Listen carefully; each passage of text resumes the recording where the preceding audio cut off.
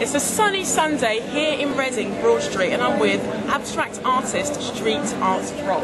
Welcome to Reading. Welcome. Thank you. And you're doing some pictures for the Reading Fringe Festival. Yep. How many pictures are you going to create for us? 5. 5 images, and they're all original pieces of art. All done, yep. Exactly, yep.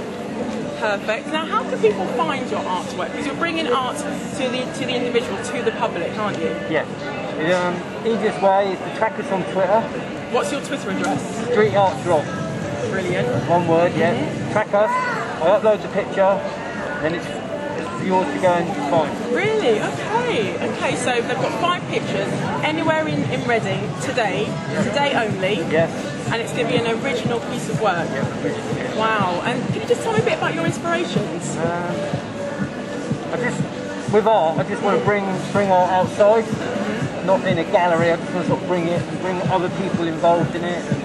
It's good. And in the Twitter and the social media, it's good to bring it all out first. Wonderful. So it's kind of making it more accessible to everyone and bringing it. Yeah. It's not in a gallery, hidden away. You can bring it out.